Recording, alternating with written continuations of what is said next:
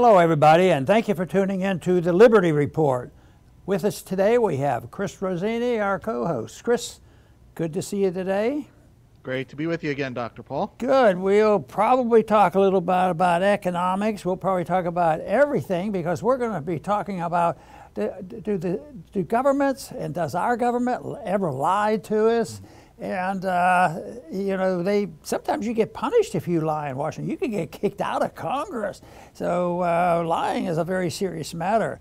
But we're going to be talking about lying in a broader sense. You know, government reports and some philosophies that are based on lies. You know, our monetary system, you know, is based on a lie that fiat money is equivalent to what the Constitution tells us.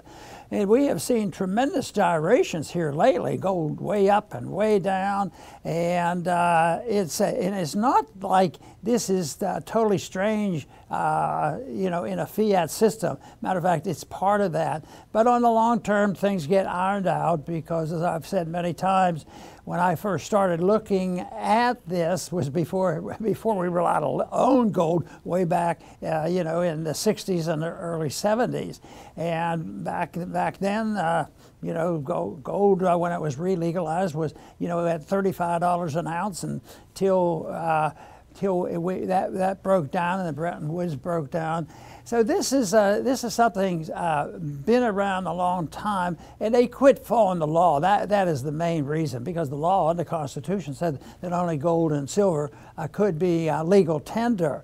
But this is a system that was doomed to fail. We knew about it. It encourages way too much debt. It encourages people to invest in a negative way on making errors, and that's the malinvestment. They have to be corrected, and they have to be ironed out, and that's what we're struggling through right now. But nobody really talks about it. If they understand it, they want to hide from it, because all the blame falls on the people who demand inflation to keep their special interests going, and the Fed cooperating. I never thought they were in contest with each other. Like who's really doing it? I think the deep state does it. You know, the people who want the spending on a military-industrial complex, the welfare state, and all the foreign aid, and they get together and they do this. So the gyrations we see now are very much part of that system. I remember when gold broke loose from the $35 an ounce, and we were allowed to own gold. It went from $35, and rapidly it went up to $150. And you say, well, that was a great buy. Well, everybody thought, well, the roof's blown off. 35 up to 150. So they thought that was just horrible. But there was rumors going around in the gold market, and they kept saying 150. They now have enough gold. If they would just quit spending, they could reinstitute the gold standard. And yet what happened quickly after that, it went down to $90, and it was back in that mess that we have. But I find it fascinating, because they actually thought, oh, well, now we have gold at $150. We ought to be able to maintain that. So where are we now? $2,000. And I'm anticipating and expecting that the debt that we're monetizing is going to control that, and eventually the price of gold is going to double or triple over time. But the one thing is nobody knows exactly what will happen.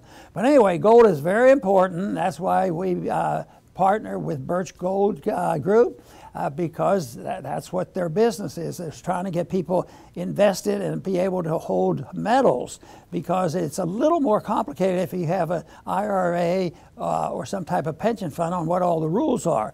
So we partner with them, and they're offering some information how you can convert usual assets into an IRA or a 401k.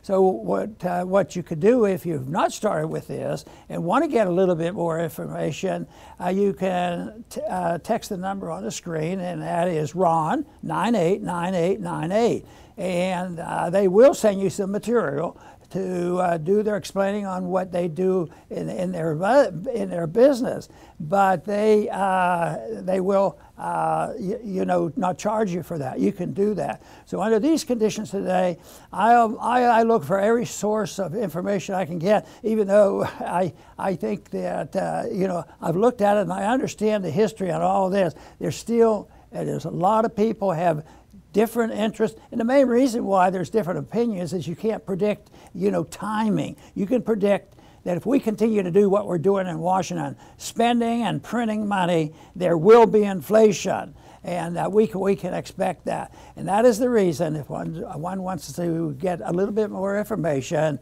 consider very seriously taking and making a call. It's texting. Text RUN at 989898, and they will send you some free information. Chris, we'll talk a little bit more, about this whole system. I mentioned a minute ago about, it's based on a lot of lies. And, I sort of poke fun at this whole thing that we're doing our job in Washington, or our representatives are doing our job. We got rid of that guy that told lies. And I can't help but think, a lot of people like him, and I think he was pulling a big joke on himself and everybody else. But it's a little bit different. He didn't go into a bank with a gun, and so it's really weird. But he already has offers because he's an interesting character.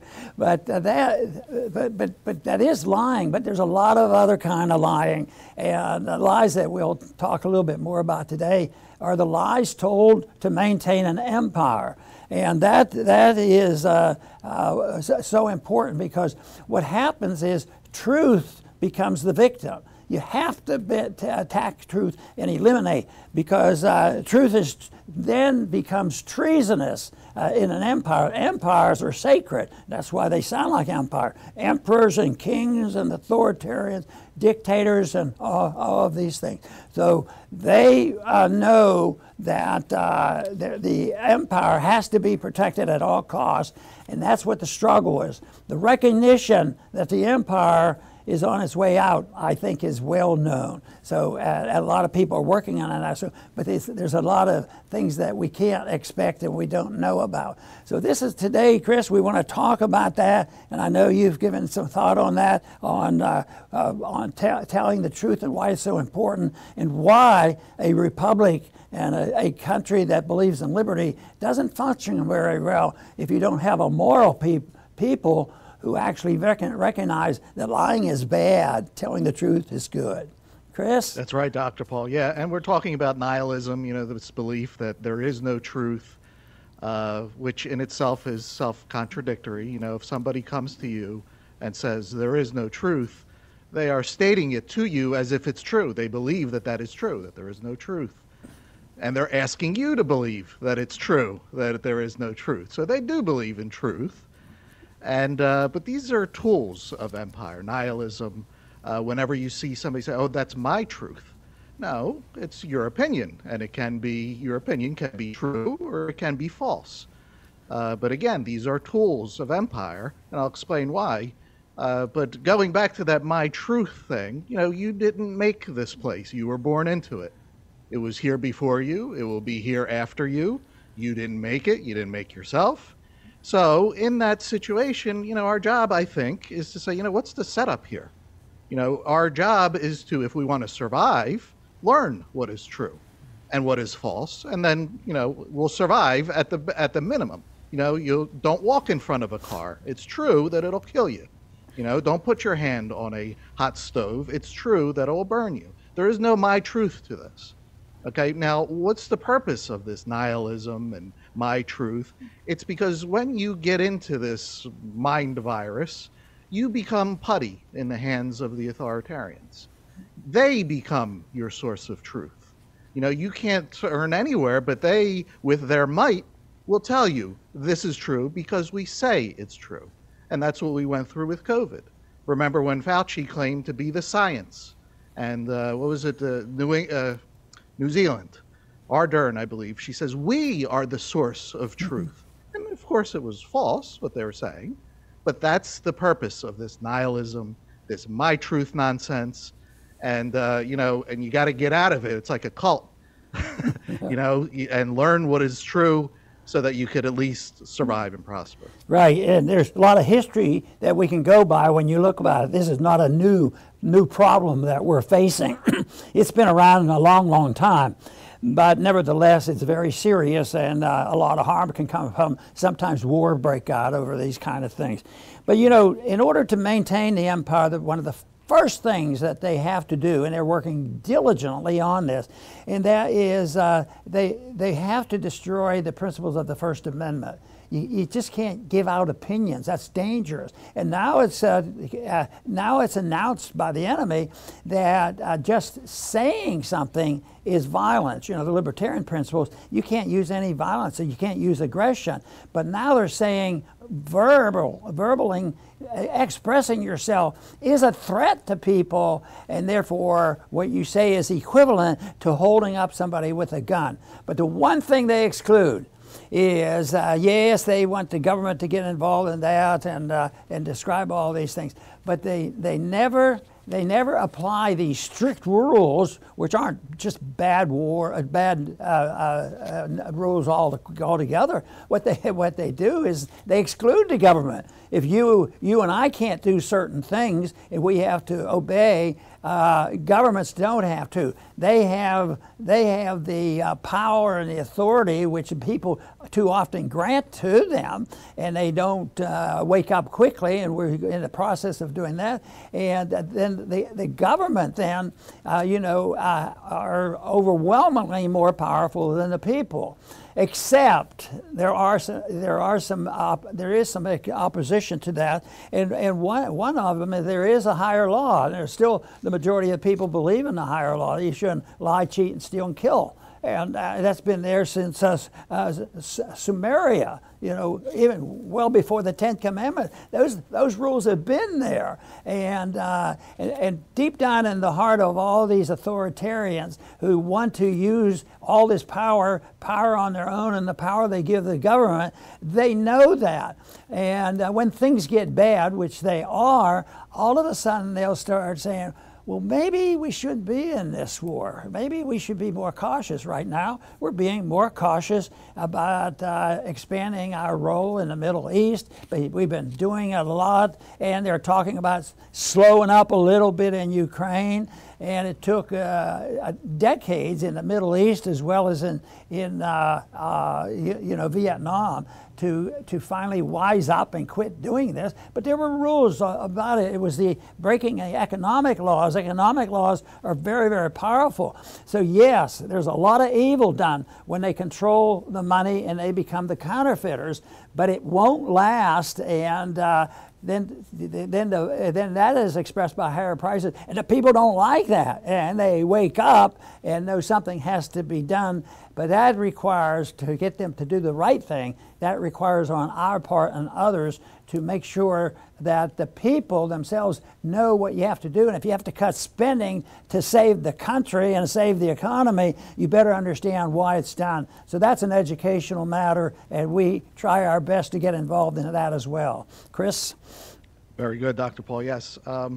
Empires, like you've mentioned, they live on mountains of lies. The more power that exists, the bigger the lies you must have in order to maintain it. Because power, to the extent that it exists, needs to be decentralized, localized. If I'm the head of my household, that's a big enough job for me. But if you tell me I have to be the head of all the households down my street and in another city and in another state, I'm going to need some big lies to convince these people that I'm in charge of their lives. So you need a big web of lies in order to maintain it. Our government, unfortunately, over the last 100 years, has become the global busybody. It deems itself the arbiter around the world, and predictably, everything is failing around it.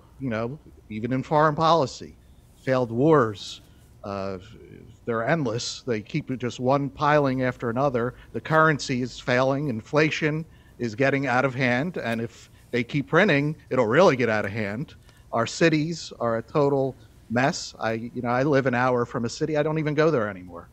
There's moral failure with the people. That's quite obvious.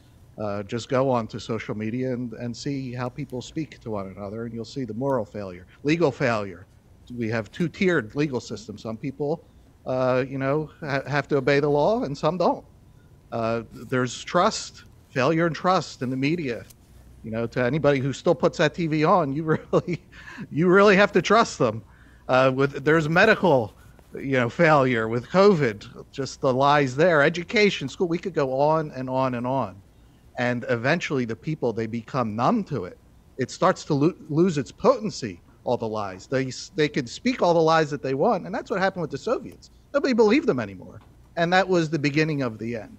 So that's in our future at some point. Let's just hope the end was as peaceful as it was for the Soviets. Yes, and I think the things that you mentioned, the founders were very much aware of it and even warned us. Yes, we're trying to give our country a republic, and they even expressed the caution they had because, if the people aren't moral and they don't follow a higher law, it won't work. And I think there was a time in our history where there was a lot more emphasis and a lot more respect for a higher law, and that has created a tremendous void that we have now because we drifted away from this higher law by individuals as well as our government, and we have this real mess. But what does it do? It creates a void out there. Who should be guiding us? Who should be setting the rules? And we certainly can't let the people set the rules. Is the conclusion of many, and they think only the people aren't capable of doing it. That's why we have to have the government. But we're in the interim here, and they're trying to figure out what to happen, but there's still a void there. And it is a transition from once where there was more respect, for morality and law and honesty and money and this sort of thing. So this has gone on, but the void is going to be and is in the process right now of being filled by something. And the word that I use to best describe all the nonsense going on and all the idiocies that going on is wokeism and polygenderism and all of this stuff. It's bad enough what giving the authority to counterfeit the money and do all the evil that way with the wars and the welfare and all the harm they do. But this is it's getting much worse, but it's also waking up a lot of people, so we have to realize that. But the position of wokeism means that they are going to be indoctrinated by the government authoritarians, not by voluntarism. There is the rejection of authoritarianism versus voluntarism. And those who don't like voluntarism, they say, well, some people won't do the right thing. They might not take care of themselves. They might not be responsible. They might not understand the whole idea of meritocracy. And then somebody has to take care of them. So they use that as the excuse, but they'll never think, well, what if you get these clowns in government and they're going to take care of us? Oh, yes, we're going to have a very fair tax code, and we're going to do this and make sure they behave themselves, make sure their habits are proper, and make sure they spend their money all right. We need more economic planning, and we don't want any privately counterfeiting money, but we want a monopoly control of that. So it goes on, and they do this, but they're filling the void. But it's not going to work because it's so much nonsense. One of the things that drives a lot of people nuts, and it bugs me too, and that is that this DEI approach, and that is they have dignity and equity and inclusiveness, and those are the rules. But the government sets up the rules on what you have to do. That's social control at the height, economic control at the worst. And but they do this because they do it in moral terms, because people are hurting. We've heard that before. People are hungry, and there's people around the world that need us to bring about peace. And that's why we're in 120 countries aggravating war. And that's the real tragedy. So all this nonsense and this rule making is not going to work. There should be rules, in a free society, and that rule is rather simple, and that is you can't hurt anybody. And yet that's exactly what the government does. They eliminate the voluntarism and let the government have the control where they can decide what's right. And they might say, well, there's been too much shooting here. I think it might turn out that people will shoot each other. We can't allow them to defend themselves at all. So they have all this rationale, and they always want to grab the moral high ground. And it does influence a lot of people, and that's why we hear, socially or economically or internationally, the people just, get supporters from that because it sounds so good, and they might be a participant in it. Maybe they're in the military-industrial complex. Oh boy, this is good for money. We can make money, and we'll be moral because the government is authorizing this, and we'll be the benefactors, but we will also be the people that will make sure that we live in this wonderful society. It's a choice between authoritarianism and voluntarism, and people being left alone. They will use the method of how people get ahead is through merit, how they do things. Do they follow the rules? Are they honest? And that is what makes society a much better society, rather than saying what we need is more authoritarianism from the government, no more rules. And just think of all the pages of regulations that we have at the federal level. And the people who campaign for getting rid of them, they never reduce the number of pages in the Federal Register. So someday there's a lot of people now are sick and tired of it, and they're starting to avoid them and ignore them. 80% of the people now don't trust what the government tells us. Those are healthy trends, because the people will finally wake up. Well, if we're not going to depend on our government, what are we going to depend on? And as far as I'm concerned, the only option we should have is promoting the cause of liberty. Chris? Excellent, Dr. Paul. I'll finish up. Yes, there is a silver lining to all this. Even though we're surrounded by lies, there is a grand opportunity in front of us, and that is the communication technologies that exist, decentralized information. When I remember hearing from my grandparents how it was with the TV. There was 3 channels. They tell you what it was. This is how it is. And if they wanted a war, they put it on the television. All right, let's go. That's it. There was no questioning, because how are you going to question it? You had no access to anything. And even in my when I was younger, it was very similar. It wasn't like with my grandparents, but the TV was the monopoly, and that is gone. You look at younger kids today, they don't even know what a TV is. They don't know channels, picking what's on TV guides. They have no idea about this stuff and don't care. And this is the silver lining. Information and communication today is decentralized. You can choose where you want to get your information. Right now, there are people watching us. They want to get information from us, and thank you. But it's decentralized. Wouldn't the politicians today, and you can see it, you can see how they're trying to condemn free speech. They would love it if they just had those 3 channels again, but that's gone, and it's not coming back. And that is, it quickly throws a monkey wrench into any plans that they have, because there are people with cameras in their pockets, taking videos, taking pictures, saying what's happening on the ground, and the government can't keep up. They can't, the lies are debunked immediately. This is all good stuff. And, so that's the silver lining, and that's how ultimately freedom and liberty will prevail. Wonderful. The history of our country was based, matter of fact, The Wealth of Nations was written near that time of our Declaration of Independence. And Adam Smith wrote this.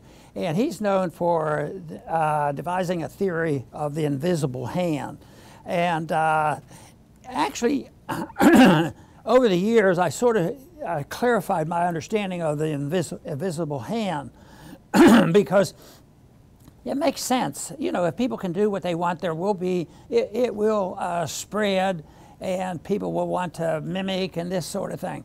But when you read about the invisible hand, the real effort he was making there is that if the invisible hand, people would say, oh, that's just selfishness. You're just taking care of yourself, you know, and you're making more money than the people who won't work hard.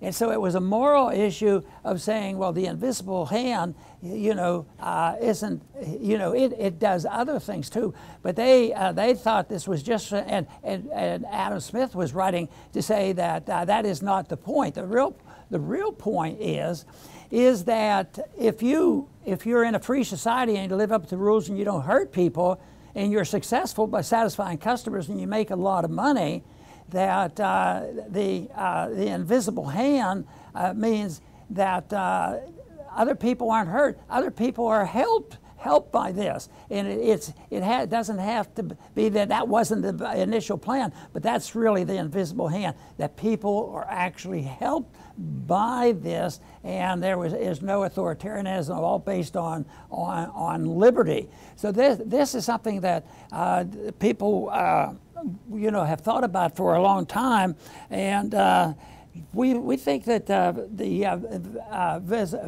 invisible hand is something that is static. But no, the invisible hand morphs into something else, and that's what we're dealing with right now.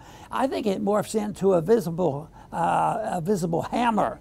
And it's interesting that the symbol of communism, a hammer and sickle, I suspect when they did that, the idea was to make it look they were sympathetic to working people and they were confused on their economics. But the hammer and sickle is literally the hammer. I mean, we have a hammer by the government, and they're the ones who come in and you get hammered into following all these rules. And it is not, so the visible hammer is a much worse way to go than the invisible hand of freedom. And that is what we want to try to achieve and do our best to spread the message. I want to thank everybody for tuning in today to the Liberty Report. Please come back soon.